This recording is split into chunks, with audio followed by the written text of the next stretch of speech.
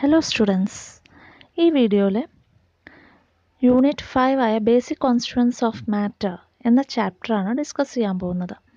വളരെ എളുപ്പമുള്ളൊരു ചാപ്റ്ററാണത്. ഇതിൽ മെയിനായിട്ട് വരുന്ന ടോപ്പിക്സ് എന്ന് പറയുന്നത് പ്യുവർ സബ്സ്റ്റൻസ് ആൻഡ് മിക്സ്ചേഴ്സ്.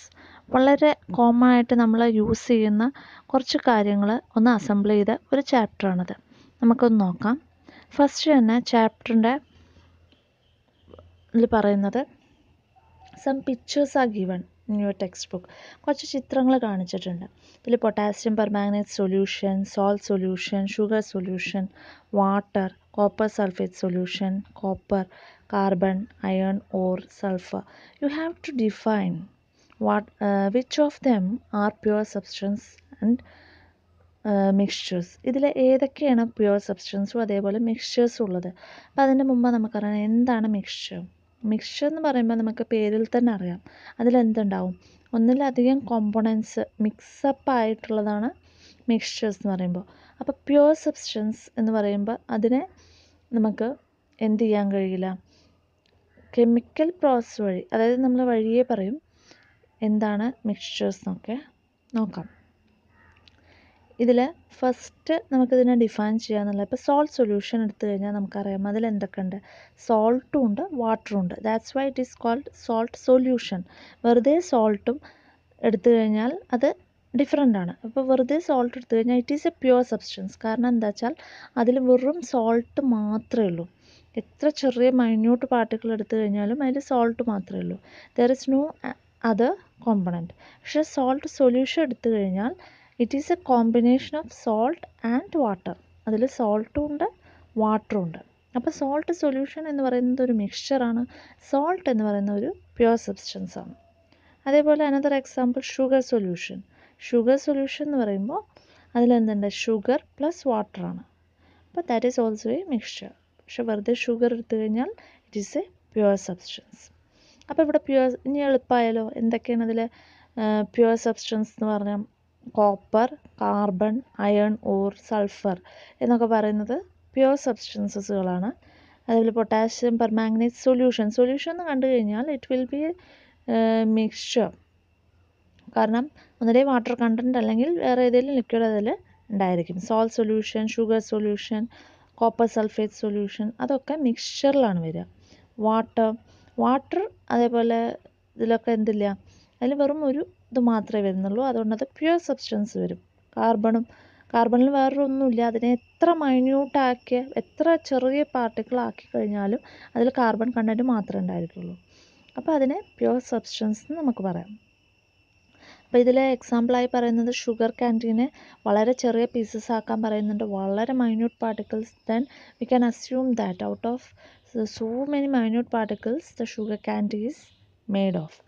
അതേപോലെ ഒരു എക്സാമ്പിൾ പറയുന്നത് കാംഫർ എന്ന് പറയുമ്പോൾ കർപ്പൂരം കത്തിച്ച് കഴിഞ്ഞ് കഴിഞ്ഞാൽ എന്താ ഉണ്ടാവുക, കർപ്പൂരം മൊത്തം കത്തി കഴിഞ്ഞിട്ടുണ്ടാവും, പക്ഷെ ആ മണം അവിടെ, ആ സ്മെല്ല് അവിടെ സ്പ്രെഡ് ചെയ്യും. അതെന്തുകൊണ്ടാണ്, കാരണം ആ കാംഫറിൻ്റെ ആ കോമ്പണൻസ് എന്ന് പറയുന്നത് അത്രയും മൈന്യൂട്ടായിട്ട് നമുക്ക് കാണാൻ പറ്റാത്ത അത്ര തരത്തിൽ ചെറിയ പാർട്ടിക്കിൾസായിട്ട് മാറിയിട്ടുണ്ട്. അത് സ്പ്രെഡ് ചെയ്യുമ്പോഴാണ് നമുക്ക് ആ മണം ഫീൽ ചെയ്യുന്നത്. That's why we feel that smell even if we cannot see camphor. നമുക്ക് കാംഫറിനെ കാണാൻ പറ്റില്ല, കർപ്പൂരത്തിൻ്റെ പാർട്ടിക്കിൾസിനെ കാണാൻ പറ്റില്ലെങ്കിൽ പോലും നമുക്കതിൻ്റെ സ്മെല്ല് ഫീൽ ചെയ്യാൻ കഴിയും. ദെൻ നെക്സ്റ്റ് ക്വസ്റ്റ്യൻ എന്ന് പറയുന്നത് എന്താണ്, ഇപ്പോൾ പ്യുവർ സബ്സ്റ്റൻസും മിക്സ്ചേഴ്സും എന്താണെന്ന് പറഞ്ഞു. ഇനി ഇതിൽ പറയുന്നത് ഷുഗർ കണ്ടൻറ്റ്, ഷുഗർ ക്യാൻറ്റീനെ നമ്മളിപ്പോൾ ചെറിയ പീസസ് ആക്കി എന്ന് പറഞ്ഞു. ഇനി ഷുഗർ എന്ന് പറയുന്നത് എന്തായിരിക്കും, പ്യുവർ സബ്സ്റ്റൻസ് ആണ്. Can pure substance B further decomposed. Pure substance ആയ ഷുഗറിനെ നമുക്ക് വീണ്ടും ചെറുതാക്കാൻ കഴിയുമെന്നുള്ളതാണ്. ഷുഗർ സബ്സ്റ്റൻസ്, അതിനുവേണ്ടി ഒരു എക്സ്പെരിമെൻ്റ് ടെക്സ്റ്റ് ബുക്കിൽ പറയുന്നുണ്ട്. അതായത് ഒരു ടെസ്റ്റ് ട്യൂബ് എടുത്തിട്ട്, ഒരു ബോയിലിംഗ് ട്യൂബ് എടുത്തിട്ട് അതിൽ ഷുഗർ ഇട്ടിട്ട് ആ ടെസ്റ്റ് ട്യൂബിൻ്റെ വായുഭാഗം എന്ന് പറയുന്നത് കോട്ടൺ കൊണ്ട് അടച്ചു വയ്ക്കുക, എന്നിട്ട് ഹീറ്റ് ചെയ്യുമ്പോൾ എന്ത് സംഭവിക്കും, sugar is further decomposed. Sugar വീണ്ടും ഡികമ്പോസ് ചെയ്തിട്ട് അതിൽ കാർബണും അതേപോലെ വാട്ടർ കണ്ടൻറ്റും മാത്രം ആയിട്ട് എക്സിസ്റ്റ് ചെയ്യും. അപ്പോൾ അതിൻ്റെ കോൺസ്റ്റിറ്റ്യൂവൻസ് ഏതൊക്കെ വരിക, കാർബൺ പ്ലസ് വാട്ടറിൽ എന്തൊക്കെ ഉണ്ട്, ഹൈഡ്രജനും ഓക്സിജനും. അപ്പോൾ ഷുഗറിൽ അടങ്ങിയിരിക്കുന്നത് എന്തൊക്കെയെന്ന് ചോദിച്ചു കഴിഞ്ഞാൽ കാർബൺ ഉണ്ട്, ഹൈഡ്രജൻ, ദെൻ ഓക്സിജൻ. പക്ഷേ ഈ കാർബൺ, ഹൈഡ്രജൻ, ഓക്സിജൻ എന്ന് പറയുന്നത് വീണ്ടും എന്താണ്? പ്യുവർ സബ്സ്റ്റൻസ് ആണ്. അതിനെ നമുക്ക് കെമിക്കൽ പ്രോസസ്സ് വഴി ഡിവൈഡ് ചെയ്യാൻ കഴിയില്ല. Then what are the substance obtained by heating sugar? ഞാൻ പറഞ്ഞു കാർബൺ, ഹൈഡ്രജൻ, ഓക്സിജൻ. ഇത് സർ ഹംഫ്രി ഡേവി ആരാണ് ഡിസ്കവർ ചെയ്തത് ചോദിച്ചാൽ സർ ഹംഫ്രി ഡേവിയാണ് ഇത് ഡിസ്കവർ ചെയ്തത്. അതായത് എന്ത് ഡിസ്കവർ ചെയ്തത്? ഇലക്ട്രിസിറ്റി പാസ് ചെയ്ത് കഴിഞ്ഞാൽ water can be divided in to, water കണ്ടൻറ്റിനെ divide ചെയ്തിട്ട് എന്തൊക്കെ ആവാൻ കഴിയും? H2O ഹൈഡ്രജനും ഓക്സിജനും ആക്കി മാറ്റാൻ കഴിയുമെന്ന് കണ്ടുപിടിച്ചത് ഡേവിയാണ്, സയൻറ്റിസ്റ്റ്. അതിൻ്റെ ചിത്രമൊക്കെ കാണിച്ചിട്ടുണ്ട്. അതേപോലെ ഹെൻറി കാവൻഡിഷ് എന്ത് കണ്ടുപിടിച്ചു? Hydrogen burns in oxygen to give water. അതേപോലെ ഹെൻറി കാവൻഡിഷ് എന്ന് പറയുന്ന ശാസ്ത്രജ്ഞൻ കണ്ടുപിടിച്ചത് ഹൈഡ്രജൻ എന്ത് ചെയ്യും? Hydrogen can be burned in the presence of hydrogen. Hydrogen ഓക്സിജൻ്റെ സാന്നിധ്യത്തിൽ ബേൺ ചെയ്ത് കഴിഞ്ഞാൽ അത് വാട്ടറായിട്ട് മാറുമെന്നും കണ്ടുപിടിച്ചു. Sugar substance divided in two carbon, hydrogen and oxygen. അപ്പോൾ ഈ ഒരു ഫസ്റ്റ് പോർഷനിൽ നമ്മൾ പറഞ്ഞത് പ്യുവർ സബ്സ്റ്റൻസും മിക്സ്ചേഴ്സിനെയും കുറിച്ചാണ്. അപ്പോൾ അതിൽ നമ്മൾ പറഞ്ഞു ഷുഗർ എന്ന് പറയുന്നത് പ്യുവർ സബ്സ്റ്റൻസ് ആണ്. ഷുഗർ സൊല്യൂഷൻ എന്ന് പറയുന്നത് ഒരു മിക്സ്ചറാണ്. It is A mixture of sugar and water. Next is elements and compounds. ഇപ്പോൾ നമ്മളതിൻ്റെ മുമ്പ് പറഞ്ഞു അല്ലേ, പ്യുവർ സബ്സ്റ്റൻസ് ഷുഗറിൽ എന്തൊക്കെ അടങ്ങിയിരിക്കുന്നു? ഷുഗർ ഒരു pure substance, അതിലടങ്ങിയിരിക്കുന്ന carbon, hydrogen, oxygen. അവരെ നമുക്ക് വീണ്ടും ഡിവൈഡ് ചെയ്യാൻ കഴിയില്ല എന്ന് പറഞ്ഞു. അങ്ങനെ വരുന്നതിനാണ് പറയുന്നത് എലമെൻറ്റ്സ്. എന്താണ് elements? The pure substance which cannot be further decompose through chemical process are called elements. അപ്പോൾ എലമെൻറ്റ്സ് എന്താണ്? പ്യുവർ സബ്സ്റ്റൻസ് ആണ്. അതിനെ വീണ്ടും ഡിവൈഡ് ചെയ്യാൻ കഴിയില്ല. എങ്ങനെ? By chemical process. Each and every word is very important in A definition. അപ്പോൾ പ്രത്യേകം ഓർക്കുക.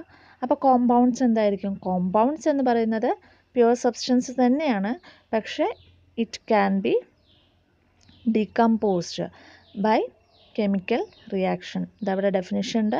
Compounds R pure substances formed from 2 or more elements through chemical combination.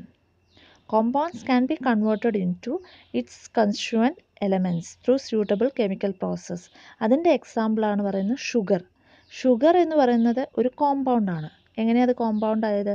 കാരണം it can be further divided in two carbon, hydrogen, oxygen. Element അപ്പോൾ ഇതിൽ ഏതൊക്കെയാണ്? ഇതിൽ element എന്ന് പറയുന്നത് കാർബൺ, ഹൈഡ്രജൻ, ഓക്സിജൻ ആണ്. കാരണം pure substance which cannot be divided in to its compounds ആണല്ലോ എലമെൻറ്റ്സ്. അപ്പോൾ ഒരു സിമ്പിൾ എക്സാമ്പിൾ വെച്ച് പറഞ്ഞതാണ്. ഷുഗർ എന്ന് പറയുന്നത് കോമ്പൗണ്ടാണ്. Carbon, hydrogen, oxygen ഷുഗറിലുള്ളതാണ്. അതും പ്യുവർ സബ്സ്റ്റൻസ് തന്നെയാണ്, പക്ഷേ അതിനെ കെമിക്കൽ പ്രോസസ്സ് വഴി ഡിവൈഡ് ചെയ്യാൻ കഴിയില്ല. അതുകൊണ്ട് അതിനെ എന്ത് പറയും? എലമെൻറ്റ്സ് എന്ന് പറയുന്നു.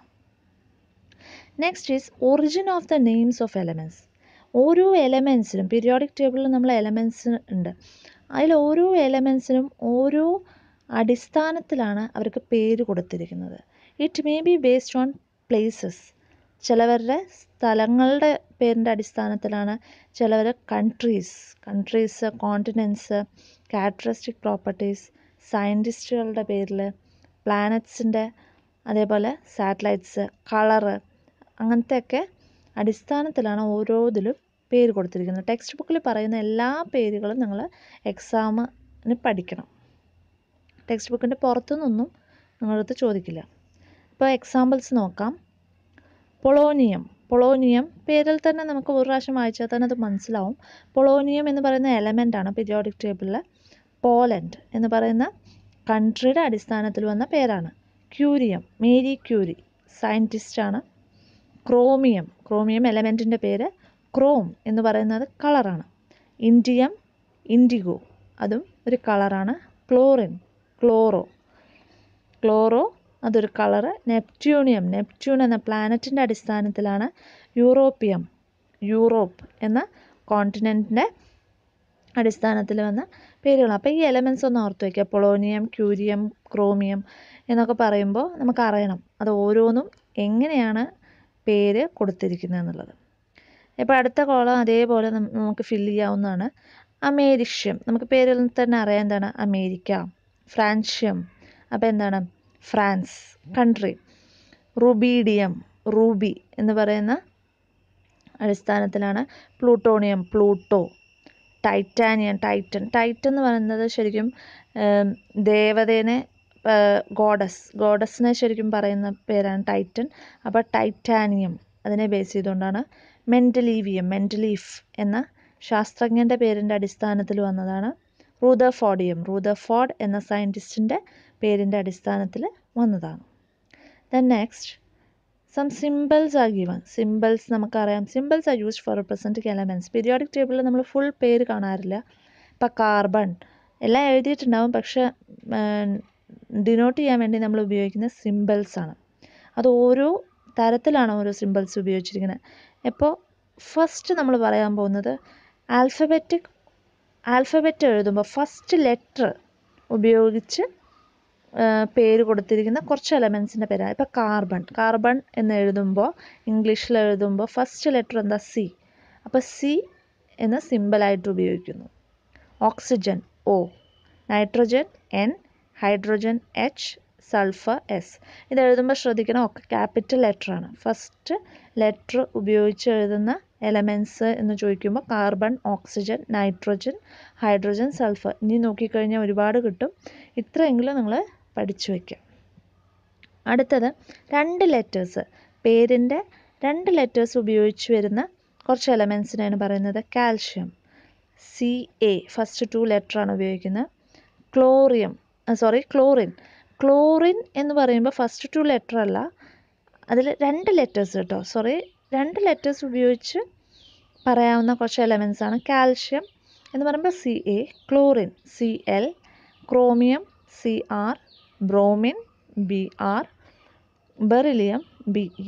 അപ്പോൾ ഫസ്റ്റ് 2 ലെറ്റേഴ്സ് ഉപയോഗിച്ച് എഴുതാവുന്ന എലമെൻറ്റ്സ് എന്ന് പറയുമ്പോൾ CA, CL, CR, BR, BE ഒക്കെ വരുന്നു. ഇപ്പോൾ നമ്മൾ 2 കാര്യങ്ങൾ പറഞ്ഞു. ആദ്യത്തെ ലെറ്റർ മാത്രം ഉപയോഗിച്ചിട്ടുള്ളതും പിന്നെ 2 ലെറ്റർ ഉപയോഗിച്ച് പറയാവുന്ന കുറച്ച് എലമെൻറ്റ്സ്.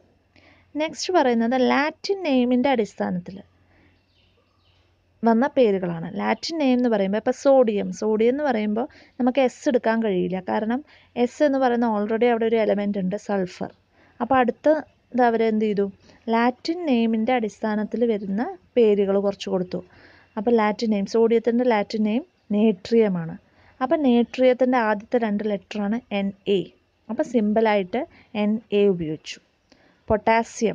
പൊട്ടാസ്യത്തിൻ്റെ ലാറ്റിൻ നെയിം എന്ന് പറയുന്നത് കാലിയമാണ്, K ഉപയോഗിച്ചു.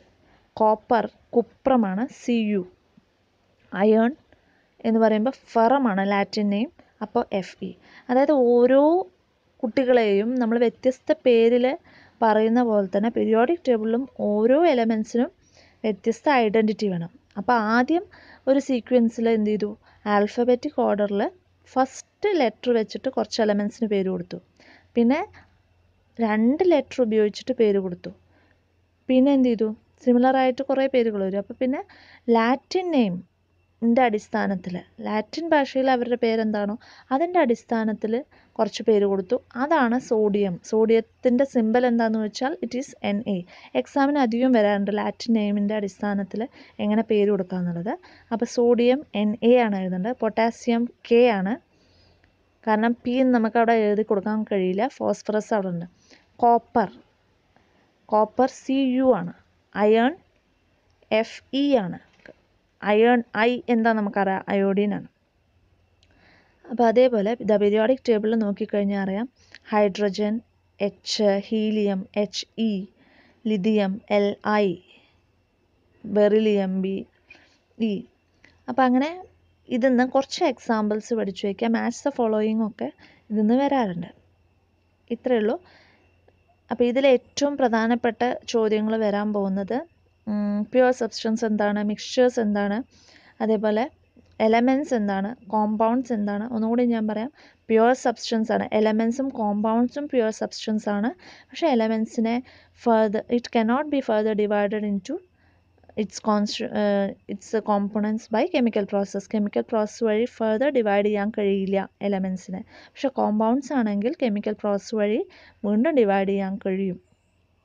പിന്നെ പറയുന്നത് എങ്ങനെ പേര് കൊടുക്കുക എന്നുള്ളതാണ്. പേര് കൊടുക്കുന്നത് ഫസ്റ്റ് ലെറ്റർ ഉപയോഗിച്ച് പേര് കൊടുക്കുന്നു. അതാണ് ഹൈഡ്രജൻ, ഓക്സിജൻ, നൈട്രജൻ ഒക്കെ HON എന്നൊക്കെ പറഞ്ഞ് നമ്മൾ കൊടുത്തു. പിന്നെ 2 ലെറ്റർ ഉപയോഗിച്ചിട്ട് കൊടുക്കാവുന്നത് പറഞ്ഞു. കാൽസ്യം Ca, ക്ലോറിൻ Cl അങ്ങനെ പറഞ്ഞു. പിന്നെ സയൻറ്റിസ്റ്റുകളുടെ പേരിൻ്റെ അടിസ്ഥാനത്തിൽ വന്നത് പറഞ്ഞു. ഏതായിരുന്നു? മെൻഡലീഫ് എന്ന ശാസ്ത്രജ്ഞൻ, റൂദർഫോർഡ് എന്ന ശാസ്ത്രജ്ഞൻ്റെ അടിസ്ഥാനത്തിൽ വന്ന പേരുകൾ പറഞ്ഞു. പിന്നെ പ്ലാനറ്റ്സ്, പ്ലൂട്ടോണിയം, പ്ലൂട്ടോ, അതേപോലെ കളറിൻ്റെ പറഞ്ഞു. ക്രോം എന്ന കളറിൻ്റെ അടിസ്ഥാനത്തിൽ വന്ന പേരാണ്. അപ്പോൾ ഈ പേരുകൾ എന്തായാലും നിങ്ങൾ ഓർത്തു വെക്കണം. ചോദിക്കാറുണ്ട് പരീക്ഷയ്ക്ക് ഏതിൻ്റെ അടിസ്ഥാനത്തിൽ വന്ന പേരാണ്.